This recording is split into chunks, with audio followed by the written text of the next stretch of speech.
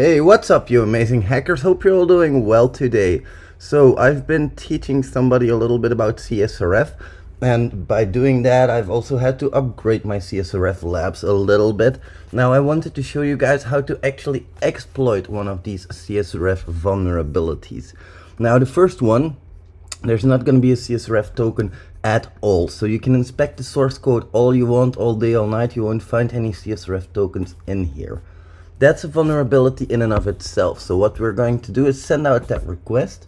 Now we're going to go to the network tab, and in here we have that request with, I'm going to enlarge that a little bit so everybody can see it well.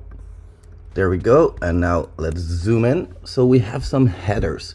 We have a request URL and a request method. Now you guys might have seen this PoC generator. You can already recognize this here. The method is the same, post. Now the encoding will come on that later. The data that we have, that is what we have in our payload here. So we have amount, and we have a semicolon 1000, and then we have a to field, and we have mom.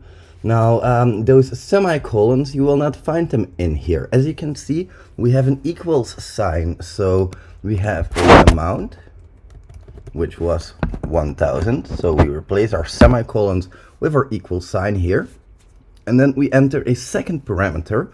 Now a parameter like this is always going to get separated by an ampersand sign, not by a new line. So ampersand sign 2 equals Wesley, and now we're going to send, let's send over every single bit of money they have. Now we need that URL of course as well, so we'll go over back to the headers. There we go. And we'll create that PoC that we have right now. Now if I open that, you can see this right here. You might be wondering, what is that?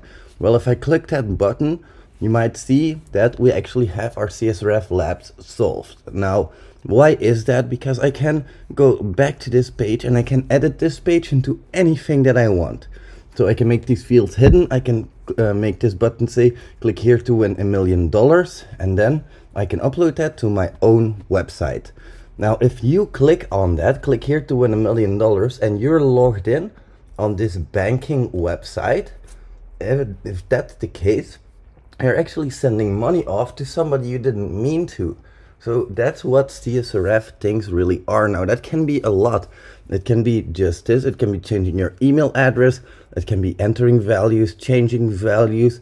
For example, we might have a form in our website that makes people admin by entering their user identifier. If there's a CSRF issue on there and we are able to trick one of the admins on the website, we have a CSRF issue where we're able to make ourselves admin. So there's some user interaction required here. That's why I'd consider it maybe a little bit less of a dangerous vulnerability.